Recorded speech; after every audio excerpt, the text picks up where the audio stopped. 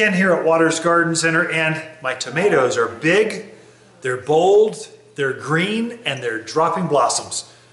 What do I do to get fruits on my tomatoes? I got the expert for you. John Ford with Bonide Corporation has made two products that are amazing. They're just amazing.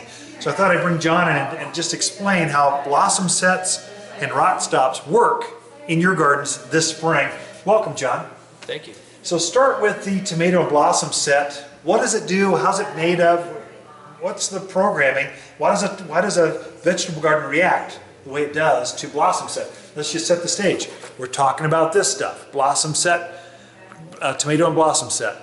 Clitokin, the active ingredient, is a derivative of coconut oil. How they discover things like this, I don't know. It's amazing. But when it's sprayed on a tomato plant, in layman's terms, it causes the plant to pause and think about blossoming. And it's that causation that allows the plant to produce fruit earlier. For example, a tomato plant that may take 110 days to produce, it could cause the fruit to come on in 90. Wow. And earlier. It has a whole host of other vegetables that it can be used on, like okra and peppers and squash and even grapes for that matter. And it helps control the environmental causes that make the blossoms drop.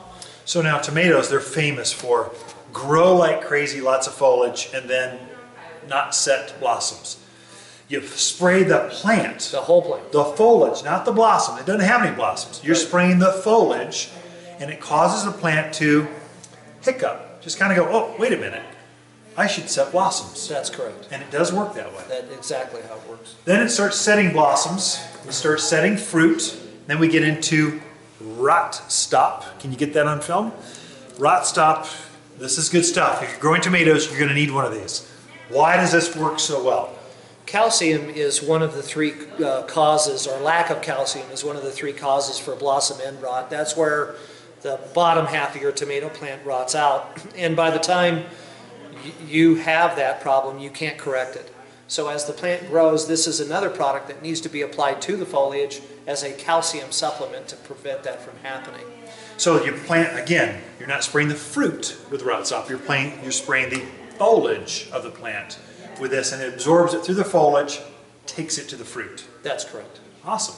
So for my own gardens, starting about May, I buy one of each of these, or when I buy my tomato plants. I'll spray first part of May. When I start to have the plant up looking like it's a tomato plant, I'll spray it once a week with this, and then every other week I'll put the rot stop. I just trade these off. One week this, the next week this, and it seems like one of these lasts about the season.